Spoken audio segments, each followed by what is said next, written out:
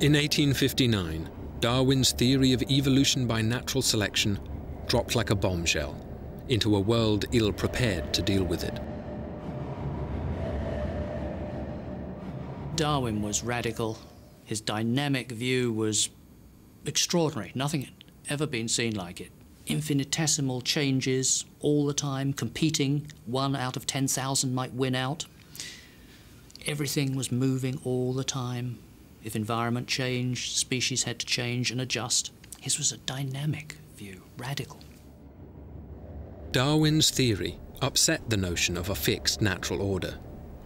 Political thinkers of every kind were quick to seize upon it, to justify how they wanted society to run.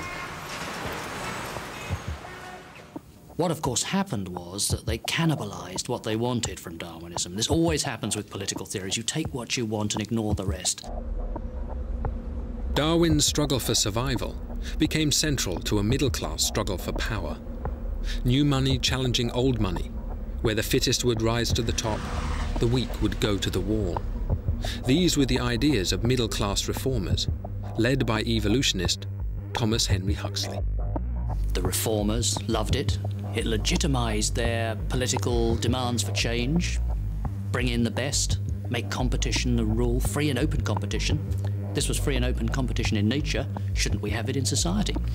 But of course the Anglican ruling class disliked it because it upset their privileged position in society. It undermined it. But the new privilege of the middle classes was immediately threatened by more revolutionary interpretations of evolution.